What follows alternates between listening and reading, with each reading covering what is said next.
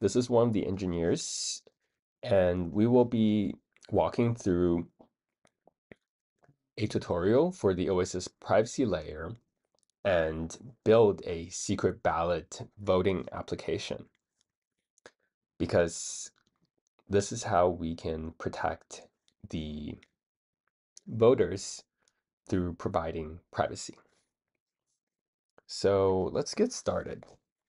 We will first begin with the correct directory setup over here. So now that we're inside, we can create a PnPm workspace. Of course, you're welcome to use any Node.js package manager, and that should still work. So in my code editor, I will be adding this configuration file and then using hardhat to start a new project.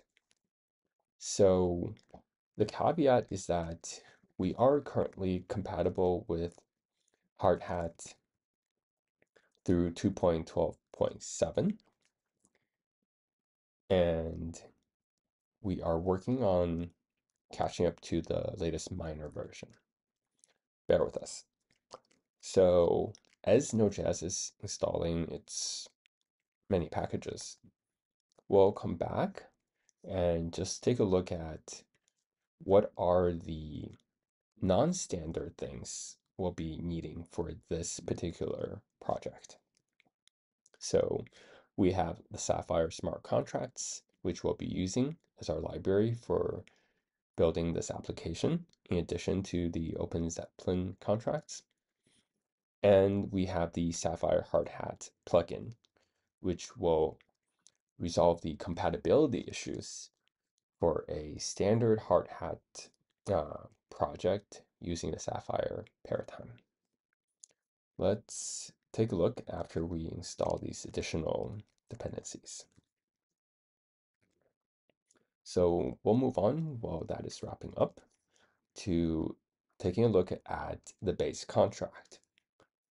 So let's first make this version of the DAO contract that does not use OPL.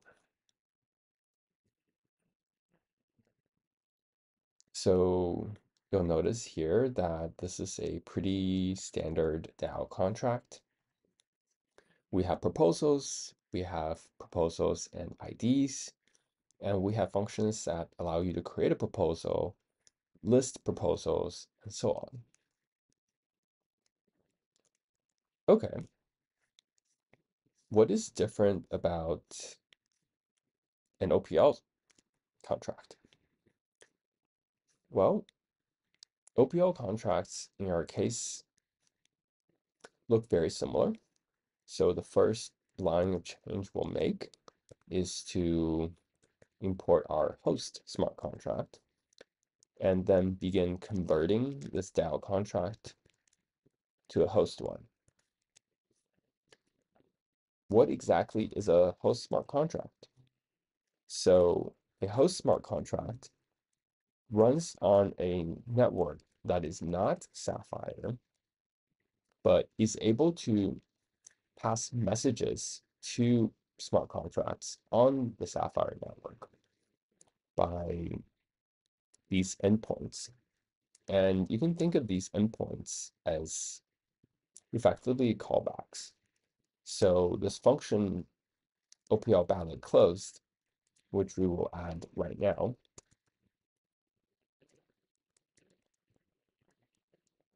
is what happens to the state of this DAO contract once this ballot closed has been triggered. So that would happen when a particular, for example, voting period for a ballot has concluded. Then we will need to update the state to determine who or what proposal won.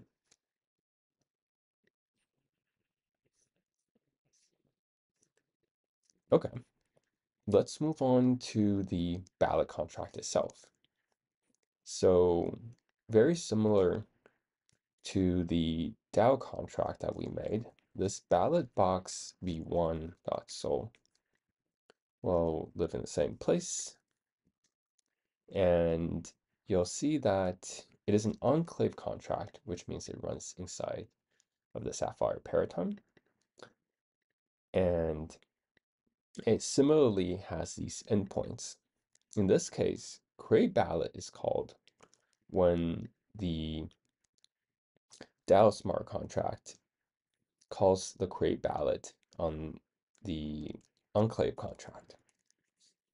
So this is how a ballot is created inside the enclave with a message from the DAO.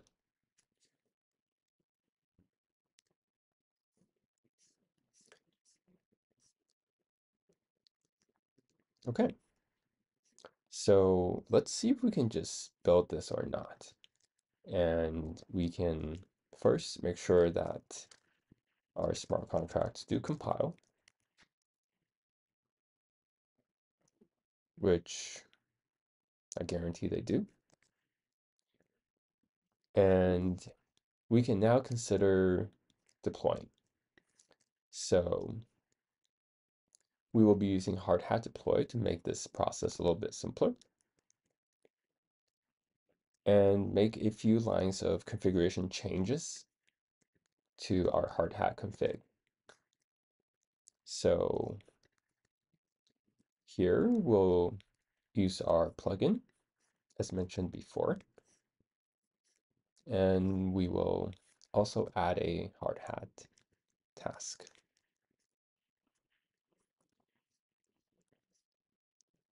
And these additional lines of changes.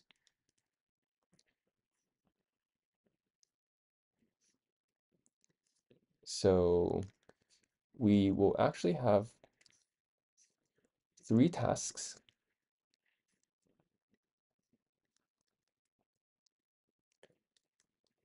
because we want to be able to deploy these smart contracts in different circumstances.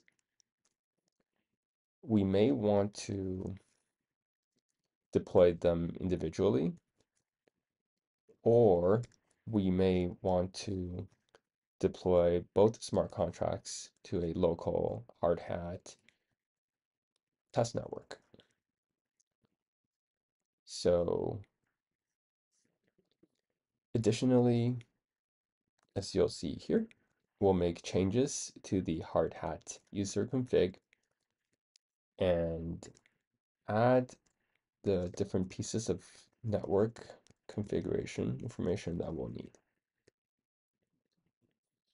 We will be using the Binance Smart Chain testnet and the Sapphire testnet when we deploy it. But first, let's make sure the local version works. And we can do that by starting our hard hat node here. And in this other pane, I will start a process to deploy our local smart contracts.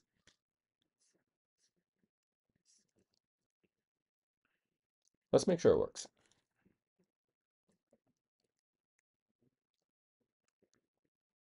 Okay. So in this case, we see this ballot box deployment to this particular address, and we see this DAO deployment to this particular address. We do try to plan ahead and calculate the expected address for the DAO contract because that is helpful for cross-contract communication.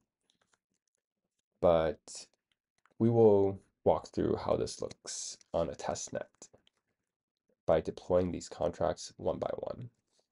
So first, we need to get a private key set up I've already done that in my environment variables, but you can use any dummy account, of course. So first, let's deploy this Ballot box, which is our Enclave smart contract.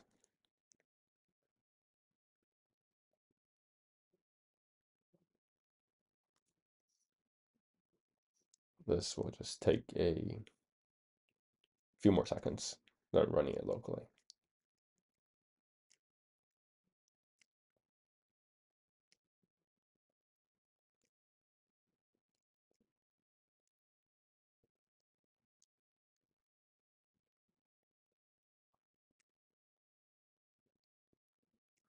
Okay, so we have this Ballot box contract, and we can confirm that it was indeed deployed to the testnet network. Right there.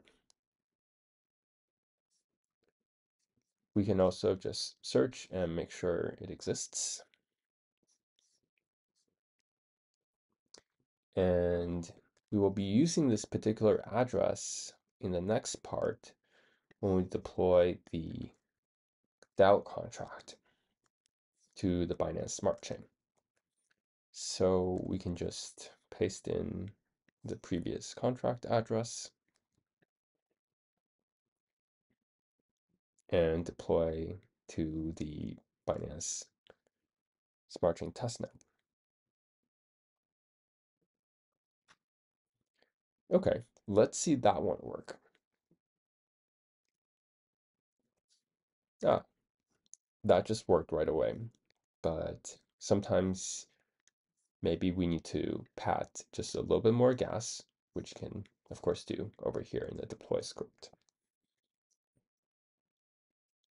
So let's confirm that this contract was deployed as well, right over here.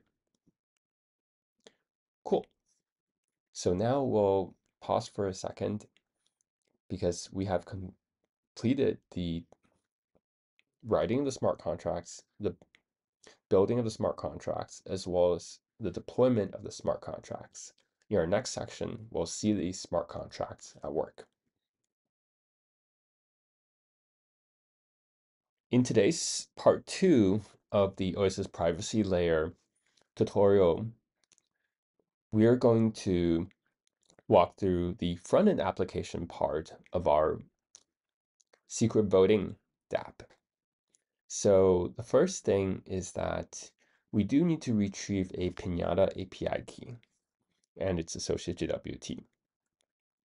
So you're able to do that through creating a test account on Pinata Cloud and creating a JWT. So coming back here, I already have the front end code checked out, and we want to save time and not walk through the complete part of developing a Vue.js application. And the entire backend and front end part of this dApp is available at the Oasis Protocol Playground repository, along with 2 other applications that you're welcome to explore. So let's come back here and take a look at what piece of information do we need in order to run this application locally. We need the ballot box address, the DAO address, and the Pinata JWT, which I created earlier for demonstration purposes. So we'll go back and retrieve the ballot box address over here. This is the one that we deployed to the Sapphire testnet, as well as the DAO address that we deployed to the Binance Smart Chain. Okay, so now that we have done that and made sure that we have our dependencies installed, we can run the application here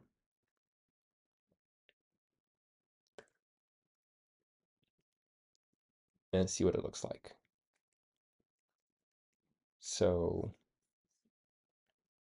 we will see that these are some of the active polls that have already been created. For example, which country has more people? And in order to vote on this, we do have to be on the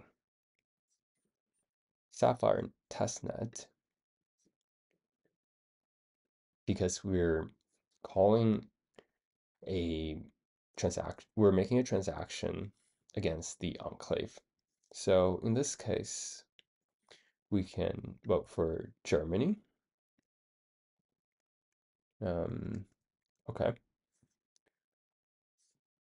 And ignore that JS error.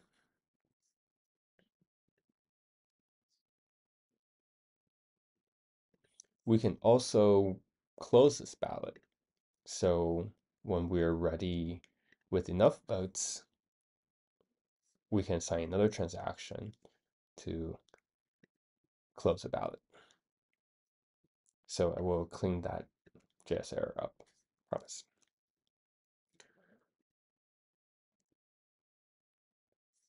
And switch to the Binance Smart Chain and take a look at the current set of active and past proposals. So it will take a little bit of time for the recently closed proposal, this which country has more people, to show up in the past proposals, because that requires a message to be sent via our seller IM bridge through to the Binance Smart Chain. And